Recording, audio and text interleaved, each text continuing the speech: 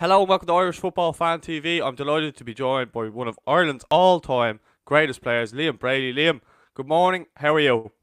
I'm all right, Paul. Good morning to you too. Thanks very much. Well, listen, we've had a lot of ex-players and current players on the show coming on and talking about their career, and I'm fascinated by your career and everything you've done in the game. So I just thought I'd try my own hand to get you on, and thankfully you have. So do you want to talk me through your earliest days as a footballer and kind of through your schoolboy career then? Yeah, well, I played. I'm from Whitehall, Northside Dublin. I played for St. Kevin's Boys, which was a matter of a few hundred yards where they were based in Ellenfield Park from my house, and pretty much all the kids around our area joined who wanted to play football joined St. Kevin's. And I joined when I was about 9 or 10, 11. And in those days, I think they only played under 13 was the beginning of schoolboy football then. I know it's developed much more than that now, but in those days, which would have been 1967, 68, it was under 13 only at the start of schoolboy leagues. And I played 13C for a couple of years and then played 13A for Kevin's. And we had a very strong team, a really good team. And we ended up winning a lot of trophies from, let's say, my age of 13 to 15. Spotted by Arsenal playing for Kevin's, invited for a trial at 13 years of age, went to London, did well, and was invited back, and left school after my intercert at 15 and went to London to play for Arsenal. You know, at St. Kevin's, the guys from there actually got in touch with us to, say to let us know when this was actually out because they're so proud of what you've gone on to do in your career. You must have great fond memories of the club there, and obviously that gave you the chance then to go over and get your move to Arsenal.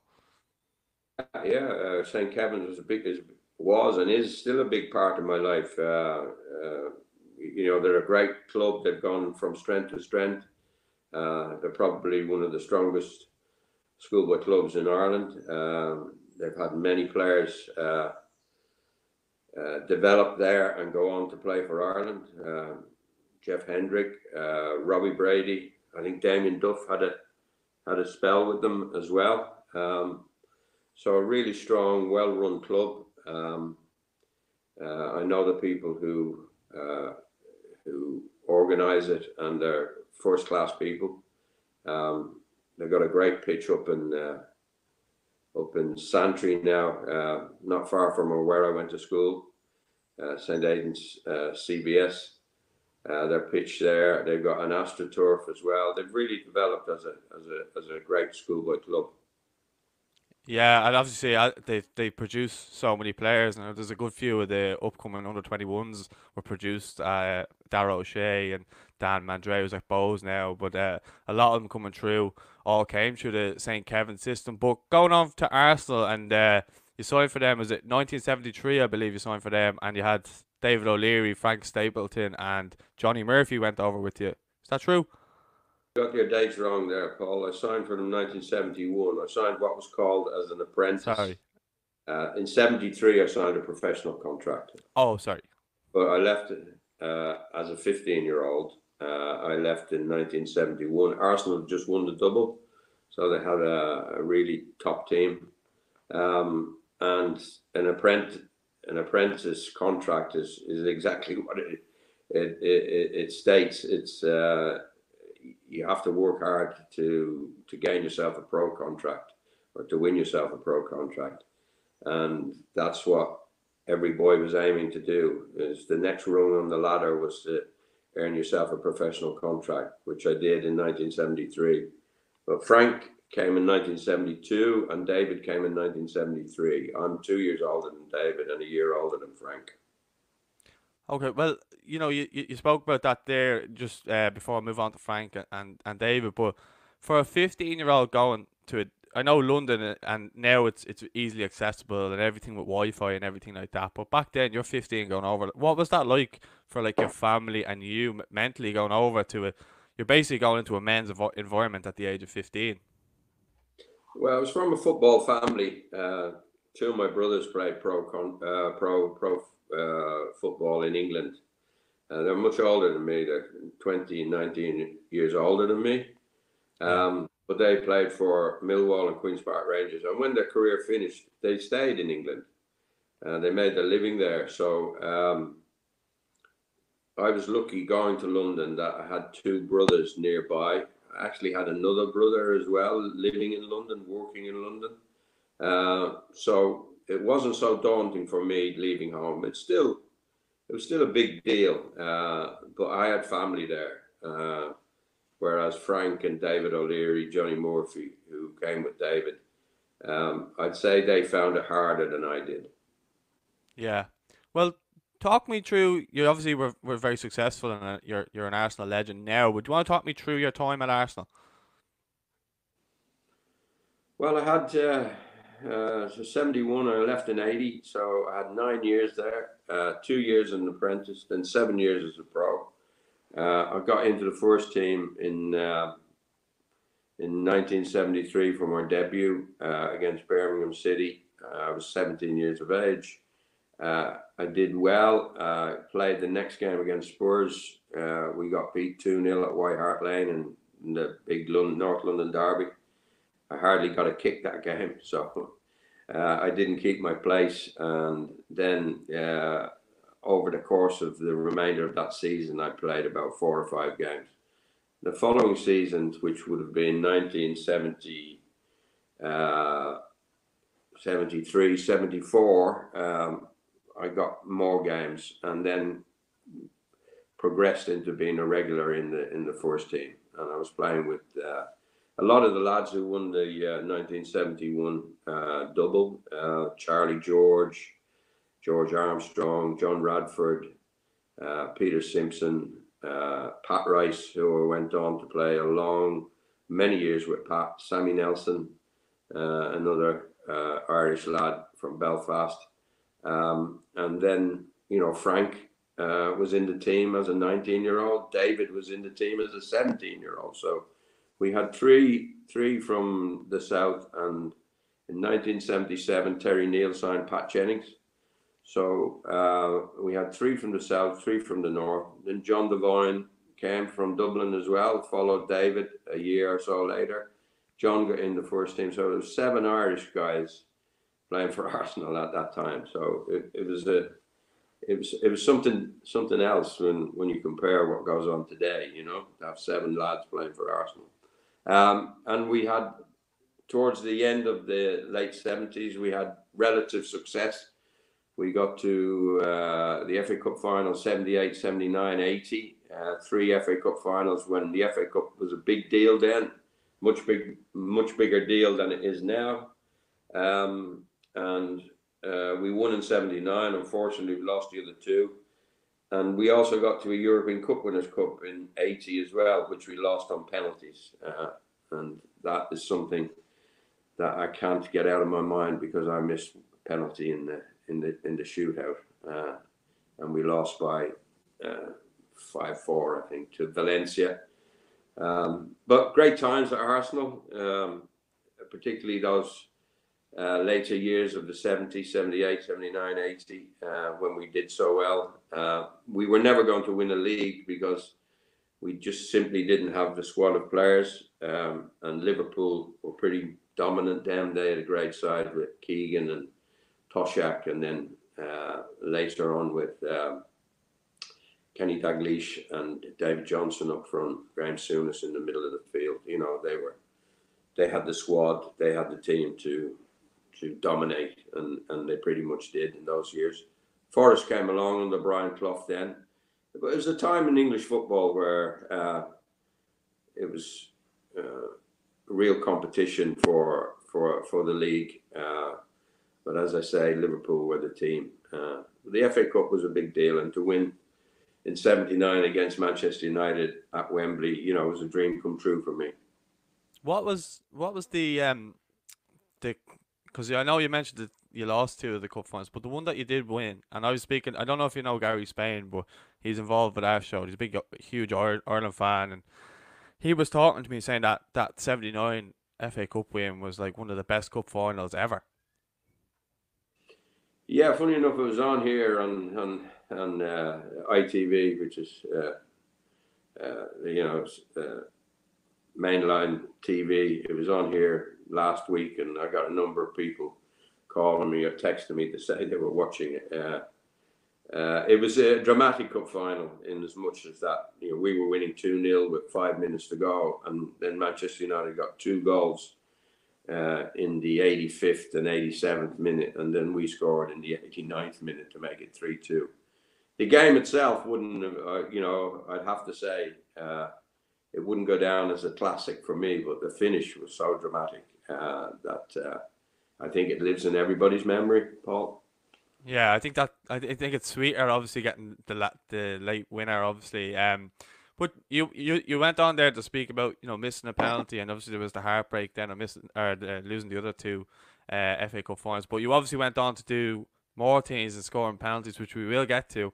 And obviously your time at Arsenal then later on. But kind of they moved to Juventus, and you spoke there about 7 players playing for Arsenal, and you know what we would give now to have that many players playing at the top level team in the Premier League at the moment. Then you moved to Juventus. How did that come about? And for an Irish player to go to Juventus is so unheard of, and it fascinates me now, especially because you'd never really, other than maybe Robbie Keane, you wouldn't really hear of these kind of foreign moves. And you were like a marquee player for Juventus at the time, obviously.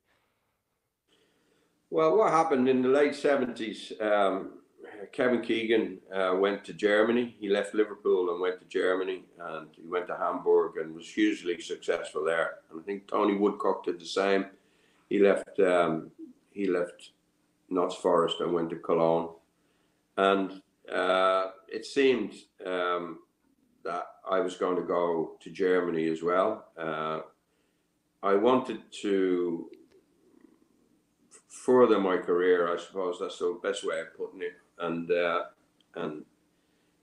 try my luck abroad. I'd seen Keegan become very successful. He got Hamburg to 2 European Cup finals. I think he became European Player of the Year. There was a lot of focus on him, and he seemed to be really enjoying playing in another country, and I really made it my ambition to do that. And I let my contract at Arsenal run out in 1980. I didn't sign. They asked me to sign another contract, but I didn't want to. And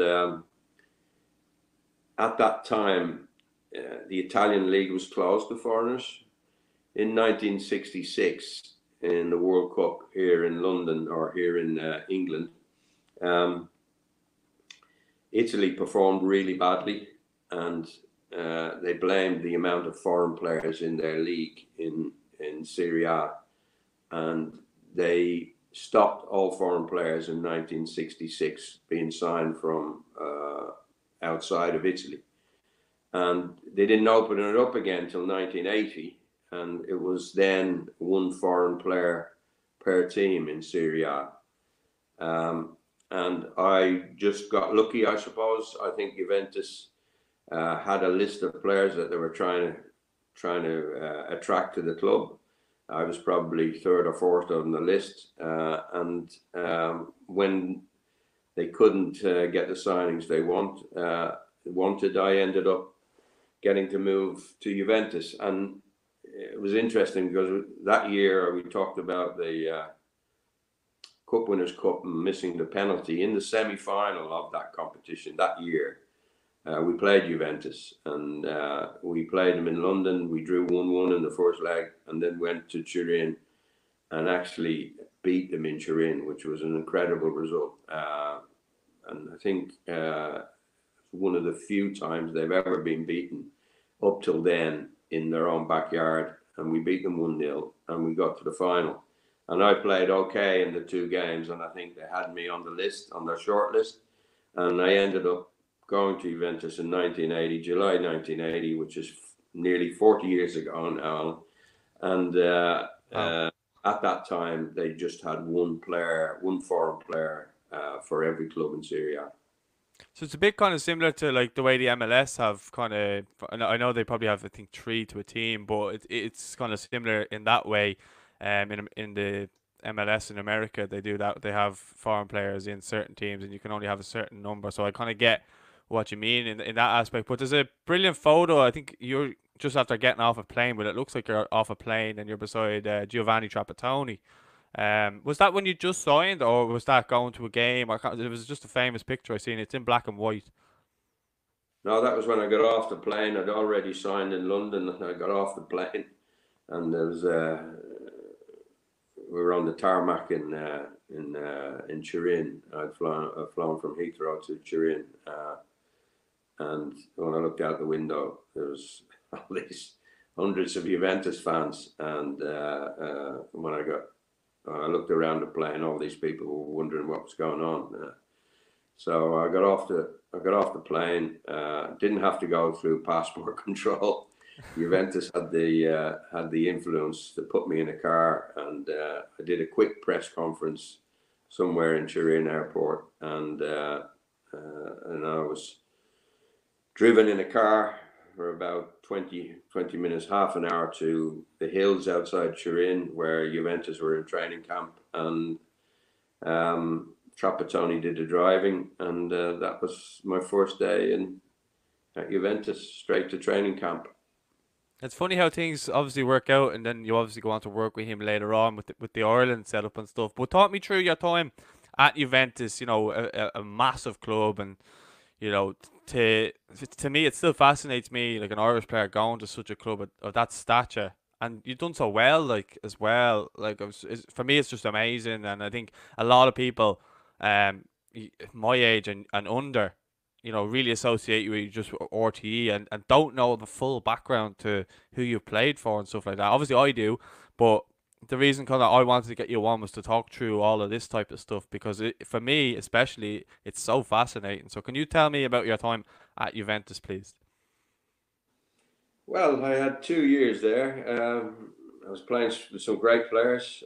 Dino Zoff, legendary Italian goalkeeper, was our goalkeeper. I think they had 6 or 7 players in that team that went on to win the 1982 World Cup in Spain. Great players I was playing with, and in midfield I was playing with Marco Tardelli, who was one of the best midfield players I ever played with. He was different to me. Trapattoni wanted me to be the playmaker in midfield. Tardelli was the engine, and we had another player called Farino, who was the captain of the side, who was like the holding midfield player. And we had Roberto Bettiga up front, who's another legend of Italian football, centre forward, and 2 young, fast wingers on right and left, Fana and Marocchino, and a very strong defence that was pretty much the Italian defence. Zoff, Gentile, Cabrini, Scirea, and Cucuredu all went to the World Cup, as I said, in 1982 and won it. And I had 2 great years there. First year, I took me a few months to settle in, and you know, there was a few doubts about me, whether Juventus had signed the right player or not. But I got going in about my 3rd month. Started to score goals as well from midfield. I finished up the team's leading goal scorer that year. I was playing much more forward. Trapattoni, you know, was encouraging me to get up around the box, and so I had a really good first season at Juventus. We won the league. We pipped Roma for the league by 1 point, and well, I couldn't have started better. That you know, a lot of people, when I left England, they were critical of me going, saying that I'd only gone for the money and that I wouldn't do well over there. So to win the league and play so well, and to settle in as quickly as I did, was was a great success, and I was really proud of what I did. Before Second season, before you second. just go on to the second season, Liam, you know where you say you struggled to settle it. Like, how was it for yourself with the language? You know, I wouldn't imagine you spoke Italian before you went over. And did you go by yourself, or did you have family with you going over at that time? Like, were you on your own, or did they travel with you? I just got married at the end of May that year, and my wife came and joined me once we were out of training camp. You go to training camp there, they lock you up for 3 weeks, and you don't see anybody. You concentrate on your training, and you get yourself fit, and then you have a few friendly matches, and then you come back to Turin, and then my wife joined me there, and we had probably month, 6 weeks in a hotel whilst we were trying to find a place to live, which we did eventually, and it was really nice. And Tardelli was a great help to me then, as a friend, not only as a teammate, as a friend, and we're still big mates to this day. So settling in, the language was a problem. Bettiga, I roomed with him. He was my roommate, and he could speak some English, and I was kind of helping him with his English, and he was helping me with my Italian. And then I got myself a teacher, and who really helped me. And I suppose after about 6 months, I began to understand pretty much everything that was being said to me. And after about a year there, I began to speak myself, properly speak the language. Yeah, which obviously helped you then. But coming into the second season, and I do want to touch about that penalty at the end of the season as well. But talk me through your second season from your perspective, from the, I suppose, start to finish. Well, we were favourites to win the league again, and we started well. Then we had a bit of a dip, and my form wasn't as good as it had been previous season. But I picked it up in the second half of the season, and we were vying with Fiorentina then, Florence, the city of Florence, Fiorentina, who had some really good players as well. They had Antonioni, who was the number 10 for Italy, and they had Daniel Bertoni, an Argentinian, and he was their foreign player. And again, a bit like Roma the previous year, it was neck and neck all the way. I'd heard a few rumors that Juventus were going to be signing Boniek from Poland. They were going to open up and make it 2 foreign players per team. Yeah. And it looked like, I thought anyway, that I was going to be playing with Boniek. I had a 3-year contract, so I had another year to go. And towards the end of that season, it came about that I'd heard that Juventus were going to sign Platini as well as Boniek. Now, funny enough, I was going through some old stuff because of this lockdown in, stuff I've kept over the years, and I kept diaries from pretty much every year. I keep a diary. Don't write much in it. Some things I did. And in that year, in 1982, Italy played France in Paris in February 1982, and France beat them 2-0. And in my diary was France 2, Italy 0, and I had Platini magnificent, and he was magnificent that very night. And I think Juventus made their mind up to go for him after that performance, and because they had Boniek coming as well, I was told pretty much the last month of the season that I was going to be moved on, and Boniek and Platini were going to come in as the 2 foreign players at Juventus. So it was hard to take. I hadn't done much wrong at Juventus. I won the title the year before. We were in a great position to win another one. My former picked up the second half of the season, but I went on to learn that these things happen with these very wealthy club owners. If they fancy something, they go and do it. They go and get it, and that's what happened with Platini. So we had 3 or 4 games to go, and I think we beat Inter Milan in the fourth last game. I scored a goal from penalty. Then we went away to Udinese, and at that time, it's an interesting thing maybe for your listeners or your viewers, Paul. Paolo Rossi was in our squad, but he'd been banned for the best part of 2 years for match fixing. And he had been with us all season and trained, but he was only eligible to play in the last 3 games. And we were playing away to Udinese, and this was his first game back, and we beat them 5-1. We went a goal down, so it was a bit scary because we were in neck and neck run in with Fiorentina. But we went on to beat them 5-1, and Rossi got the 3rd goal or something like that. And that was his first game back in Italian football. And a few months later, he went on to be the top goal scorer in the World Cup in Spain, winning Italy the World Cup and scoring a hat-trick against Brazil. So he was some player as well that I hadn't mentioned with all the others.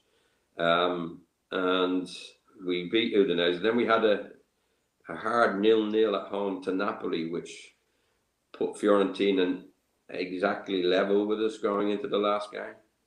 And we went away to Catanzaro, which it's a bit like going to Middlesbrough or somewhere like that. It's a hard place to go and get a result, especially when there's a league title on it. But well, we got the result. We got a penalty 15 minutes from the end. I took the penalty and thankfully scored it. And I left Juventus having won 2 titles. Fiorentina on that particular day couldn't beat Cagliari. They drew 1-1 away, so we were champions again. I just want to take you back to the penalty. Now, you said there, I think people knew that Platini was coming in, and you knew it was going to be your last game.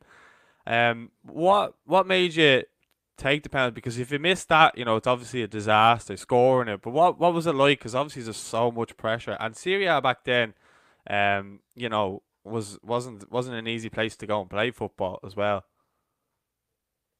Well, I suppose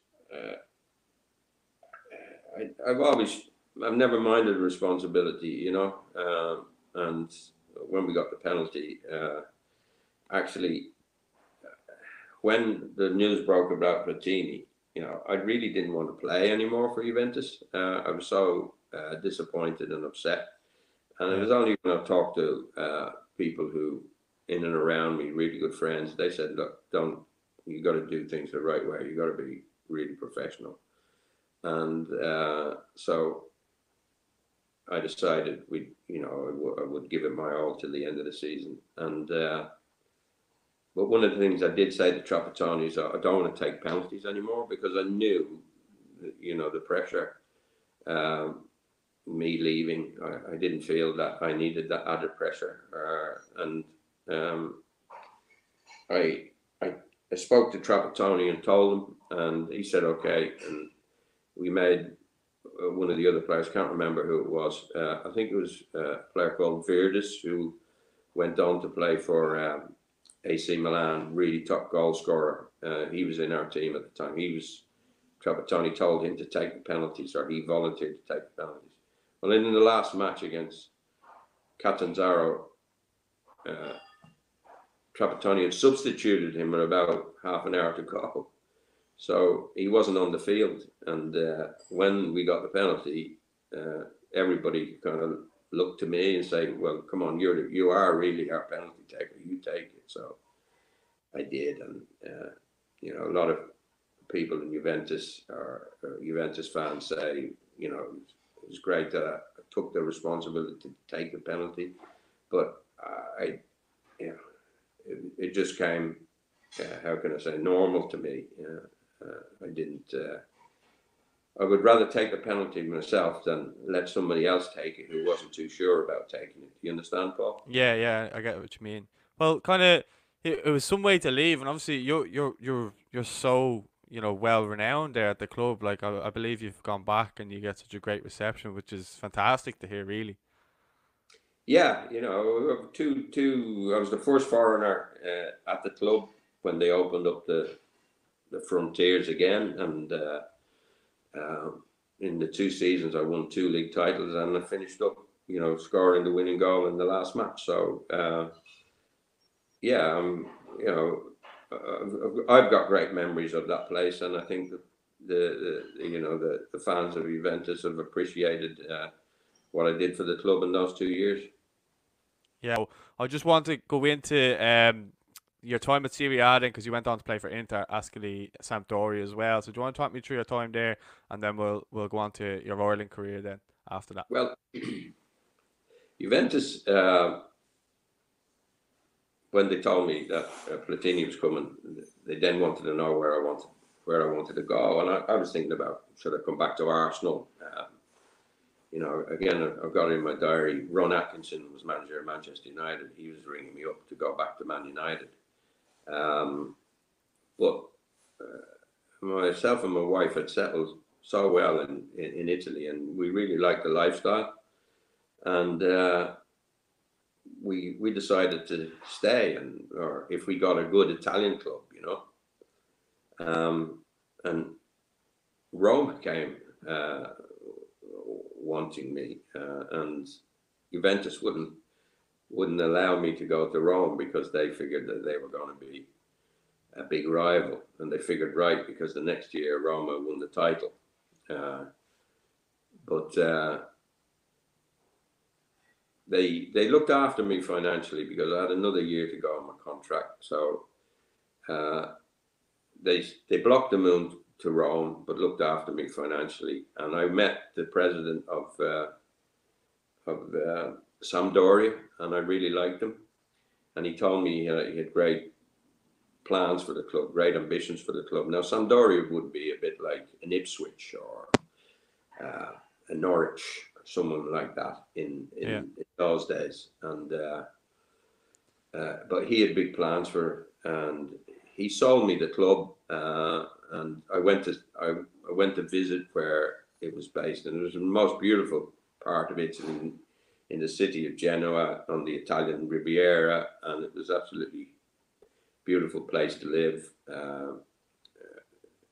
So decided to go there. Within a week, the president was true to his word. He signed Trevor Francis from Manchester City, great attacking player.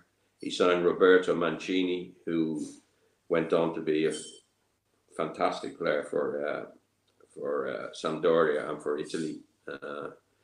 And we know he went on to be a tremendous manager. He's also a manager now of the Italian national team. So Mantovani was the president's name, and he was true to his word, and we became really strong. We had no problem establishing ourselves in Serie A. They'd just been promoted. We beat a lot of top teams. The first 3 games of my first season at Sampdoria, we beat Juventus at home in the very first match, which was sweet for me. We beat Inter Milan away, and then we beat Rome at home. After 3 games, we were maximum points on top of the league, but it didn't last because we just didn't have the players to compete with the very best team. But I had 2 great years at Sampdoria. I played really, really well, and Inter Milan came and signed me, and I went off to Milan.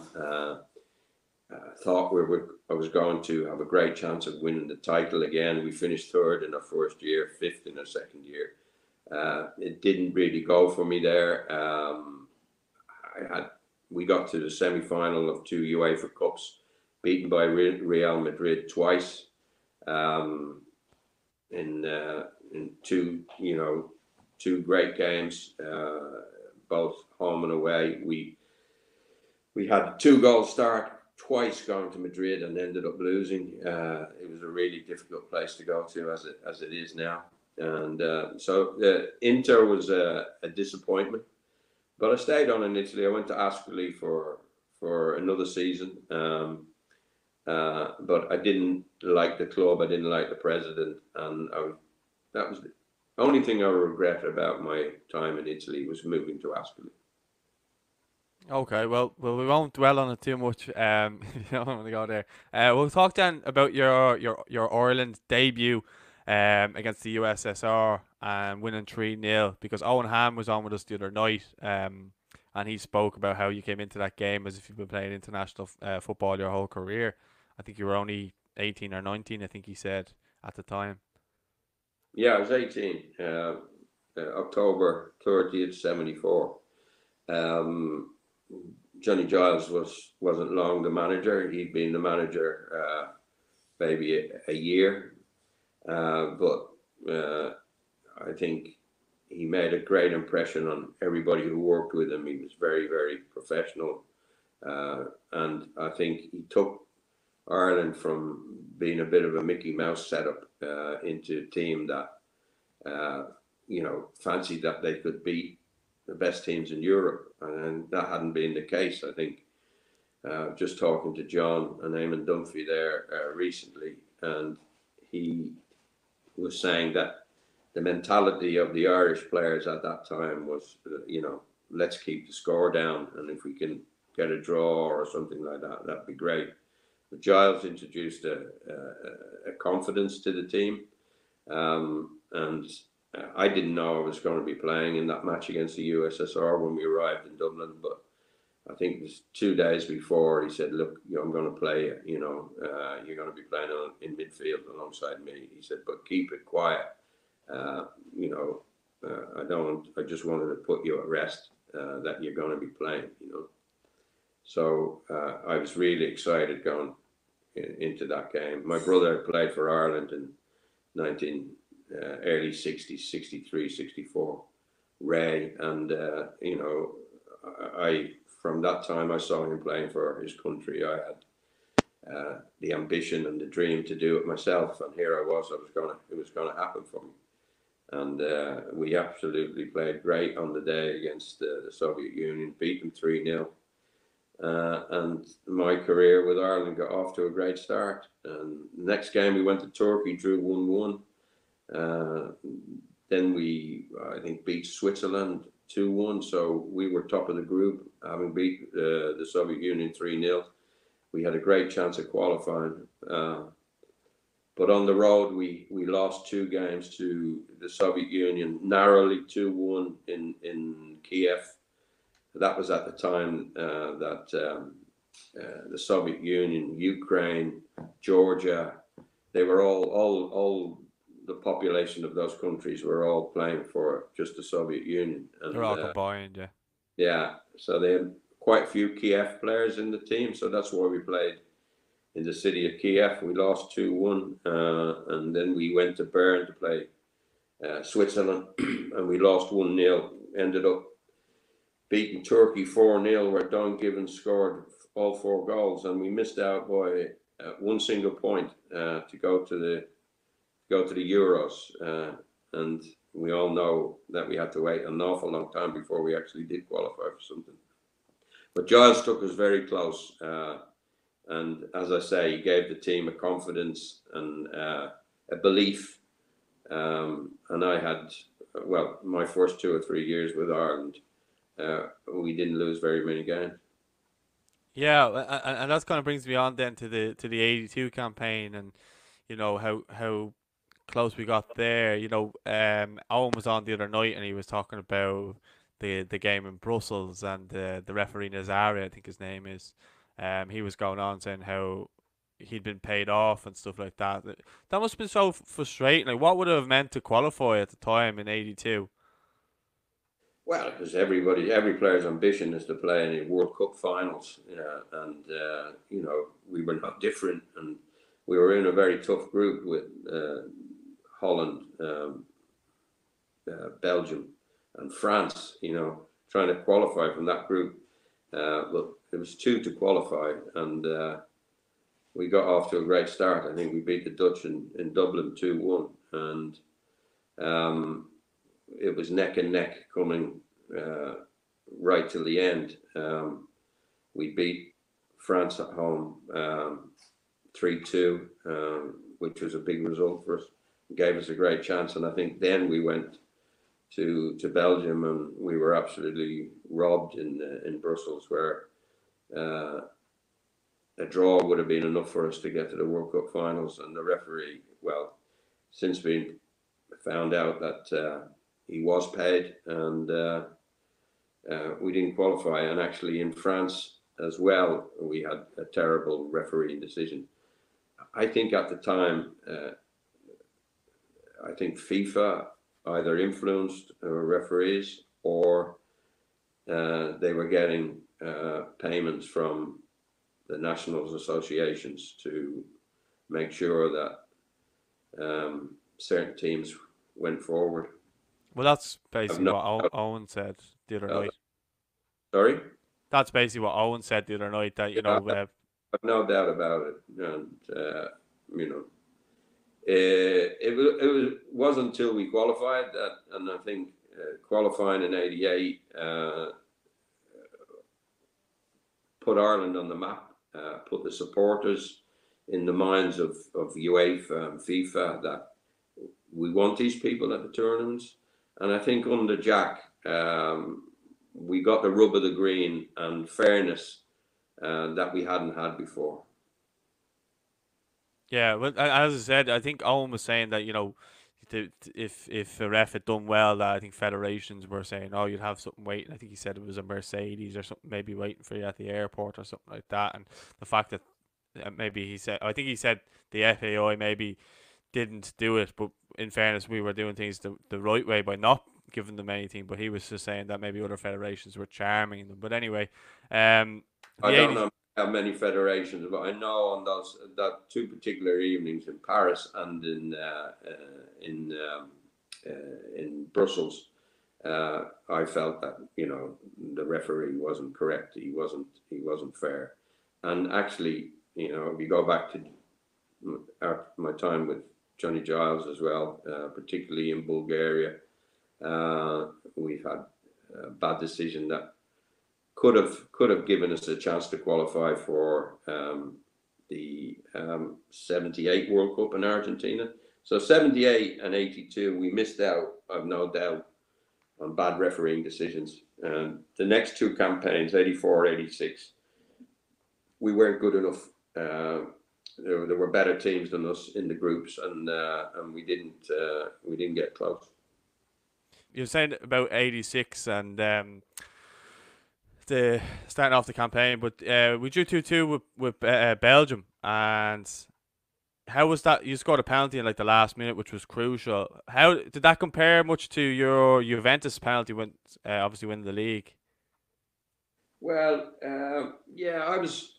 There was a lot of speculation that I wouldn't be in Jack's teams when he got the job. I think my first game was against Wales, and we lost 1-0 in a bad match against Wales at Lansdowne Road. It was Lansdowne at its worst, where they just finished the rugby season. It was a dry spring day. The pitch was bone hard and bumps everywhere. And Wales beat us 1-0 in a very scrappy match. And I didn't know. Jack wanted to change the style of play. He didn't want me to be getting the ball from the back four. He wanted the ball played directly from the back four or kicked out by the goalkeeper straight up front. And then we'd all push up and try and win the ball in the opposition's half. And it looked at the outset that it might be the end of my Irish career, that he might go for somebody else. But he picked me in Brussels, and I had a pretty good game, and I got a very important goal in the last minute. And I went on to play all the 8 qualifying matches. I think it was 8 in that campaign, and probably played as good as I ever played for Ireland in those games. And it culminated with us qualifying, albeit luckily or unexpectedly. But we were a hard team to beat. We were a hard team to play against. We won a lot of matches. We beat Brazil in Dublin as well, which I don't know whether we'll ever see an Irish team beat a Brazilian team again. But we did that day in Dublin, and that's how good we were. And who scored the goal that day, Liam? I can't remember. Paul McGrath, was Yeah, well, like you know, when you look at your career, and you know, to score against Brazil, to beat Brazil, you won Serie A by scoring the winning penalty. I know you won it twice, but you were the main reason why they won it that day. But like looking back at on these type of things, like is it surreal for you as it is like surreal for me, like, looking at it now? he? No, it's And not. don't take that as an insult. I mean it in a complimentary way. Not not taking it as an insult. Yeah, it's you know, and football's been great to me, Paul. It's been my life for the last 50 years. As I said to you, I went to Arsenal in 1970. I went in '69 for it, so you can say it's 50 years. The game I've been part of the game. I went on to manage Celtic and Brighton. Then I became head of youth development at Arsenal for the best part of 20 years. So I've had a great time in football, and it's great to have all those memories. Great to have all the memories of success, of all the players I've played with and all the friends I've made. Um, it's yeah, that's the most important thing for me is the longevity of it all. It really has been great for me, football. Yeah, just going on the last couple of things, and your goal, or sorry, your performance against Bulgaria. But a lot of people say it was your best ever display for Ireland. I know maybe the ending of the game wasn't the best, but that ultimately led us towards Euro '88. Then, so how was that for you? And then, how did you feel missing out on Euro '88? Because that was obviously our first tournament. I know you missed out through injury. Well, when we beat Bulgaria 2-0 and I was sent off, I didn't give it much thought because Bulgaria only had to beat or draw with Scotland in Sofia in their backyard, and Scotland weren't getting very many good results at that particular time. So I didn't give us much chance of qualifying, but we did, and that was the break that Jack got that maybe Owen and Johnny Giles certainly didn't get. And we had a great Euros. We beat England 1-0, and we drew with the Soviet Union again 1-1, and just lost narrowly to Holland in a great campaign. And it really, I think, got the people behind the soccer team then. And but by then, I got banned, as you know, for 4 games, reduced to 2. When the FAI appealed the ban of 4 games, I got reduced to 2. And Jack said that I'd be part of the squad, and we'd see how we would go. So that was something for me to really look forward to, as everybody knows. I hadn't played in a European Championship. I hadn't played in a World Cup, so this was going to be my big chance, albeit that I'd only be eligible for one of the games, the last one against Holland. But in February of that year, I ruptured my cruciate ligament, and that's a very serious injury at any time. And in those particular days, it was almost a career ender. But I fought my way back, but I had to miss out on the Euros. I went with the team, which was great, and we had a great time and great results. And by the time the next campaign for the World Cup came about, I wasn't the same player, and Jack had moved on with different players. Andy Townsend, in particular, in midfield. He liked to have 2 strong, powerful lads in midfield. And as I say, after the Euros, he had the likes of Ronnie Whelan, Kevin Sheedy, Paul McGrath, Andy Townsend, Ray Houghton on the right wing. So I was going to be difficult for me to get back into that team. And in the end, well, everybody knows that I didn't go to the World Cup in 1990, which is a shame. I think if I had been a different style of football. Some managers might have taken me. I was back playing for West Ham. I wasn't the same player, and that's why I retired in 1990. Yeah, because I was doing out questions with Gary Spain the other night, and as I said before, I'm not sure if you know who he is, but like he is like an encyclopedia of Irish football. But he was there. I think there was a friendly, and if you don't want to go into this, you don't have to. I think it was a friendly against Germany, maybe at home, and you were brought off in the first half, and he just said that that seemed to be kind of the end of your kind of reign. I know you had the testimonial after that, but did you feel at that point then kind of you knew your time was kind of coming to an end Yeah, with well, Ireland? I knew getting back in the team was going to be very difficult for the reasons I've explained after my injury and the fact that Jack had moved on, and the lads who had come into the team were really top class players. So I was always going to struggle to get back in. And as you say, I was taken off after about 25 minutes or 30 minutes in against Germany. Still don't understand to this day why he did it. I think he could have waited till half time and then said, right, I'm making a substitution. And then spoke to me afterwards and said, look, Liam, I'm moving on with different players. I think that would have been the right thing to do. But yeah, I disagreed with him on the day. We had pretty much a stand-up row at half time when the team came back in. And I decided to retire. And that's how it ended. Yeah, well, you had your last cap anyway against Finland, your testimonial, and I believe your send off was fantastic. So what was that like for yourself to get a nice kind of way of saying goodbye, I suppose? Yeah, well, the FAI were very good to me. They allowed me to have a testimonial prior to the team going for to Italy in 1990.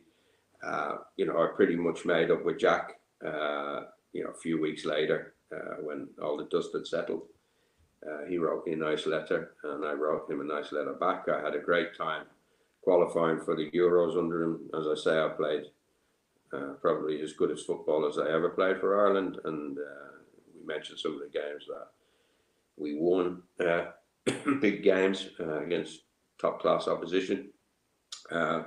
So we buried the hatchet, and I went off to the World Cup in 1990 with the BBC, and that was the start of my TV stuff. And I had a great time in Italy.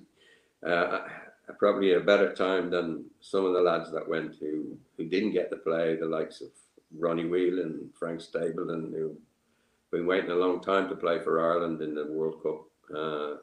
They didn't get the chance, but I was having a great time covering it for the BBC. Yeah, which obviously led on to, you're obviously doing media now, but you went on after that, after West Ham, when you finished up there, you went off to manage Celtic and Brighton. But I think you're kind of most associated, most people know you more so with your time at Arsenal, a very successful time, and you brought through a lot of players, and there was a lot of Irish players who've kind of came over. Keith Fahey actually got on to me yesterday to actually ask. He said, if you're talking to Liam, will you ask him what I was like when I went over? Because you brought through a lot of not only youth players, but you brought through a lot of Irish players, and a lot of players I've had on the show had said that they'd had trials. And you were great to every of the Irish players that came over, which is fantastic to hear. Yeah, well, one of my targets was to get the best Irish players over, and that doesn't necessarily guarantee that they're going to make it at Arsenal. It was a pretty hard place at the time. Once Wenger came, he brought some top class players in, so it wasn't an easy place for any kid to make any inroads into the first team. So the Irish kids that came, I'm glad to say, even if they didn't make it at Arsenal, they went on to have good careers. Keith was a smashing midfield player. He was a bit homesick, I would have said at the time. It was difficult for him to come and settle down, and he had his moments where he wanted to go home. I think he wanted to pack it in, and eventually, I think he did go home. He went to Villa after Arsenal, and he went home, I think, and then he Yeah, he did. Yeah. he got his head right, he got his mind right, and went on to have a very good career, and went on to play for the national team, which was great. And there was a number of kids. Anthony Stokes went on to play for Ireland, have a good career. and even Stephen O'Donnell, I think, is manager now at St. Pat's. That's right. He Yeah. went to have a very fine career in the League of Ireland. So there was a lot of Irish kids that came with. Stephen Bradley as well, was he in there? Yeah, Stephen was a very talented 15-year-old, but he didn't actually become strong enough to be able to cope with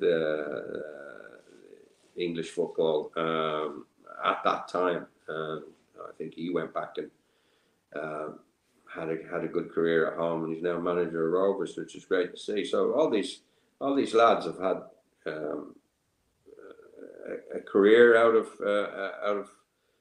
football, which is what we all wanted to do. You know, we just all wanted to play football, and to get paid for it was a bonus.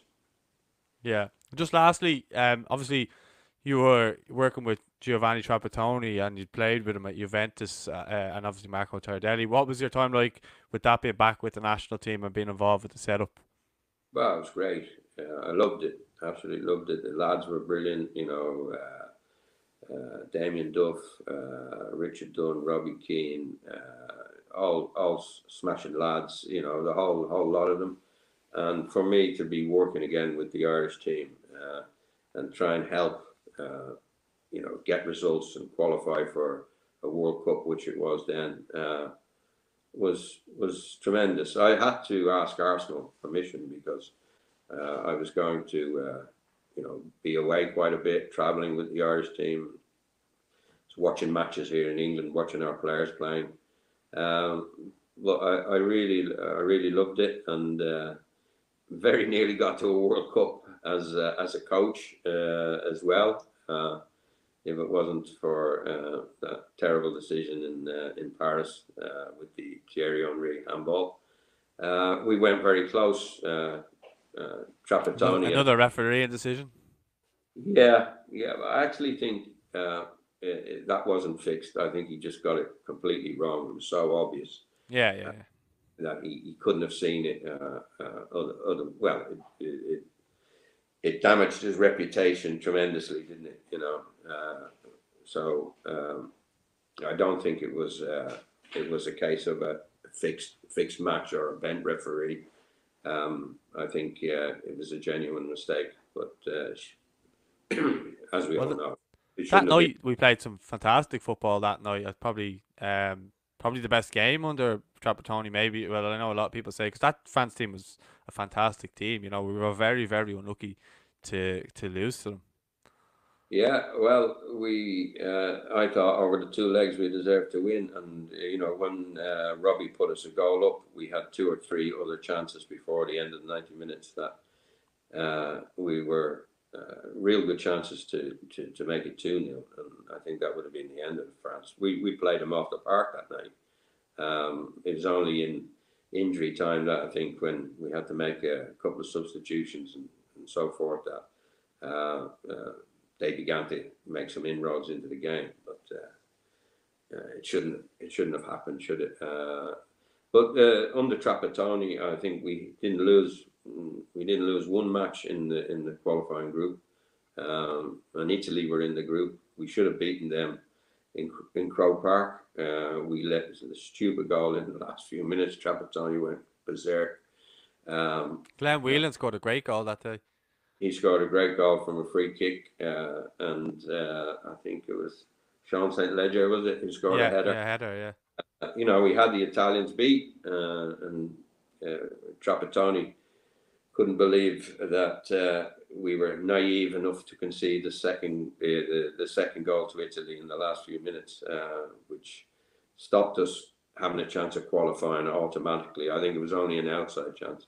But then we went on to play France, and what we thought was going to be an open draw of the 8 teams that had to go into a playoff, then FIFA moved the goalposts again, as they wanted France and the bigger teams to be at the World Cup, which is FIFA all over. And well, we had to take on the French, and we very nearly did it.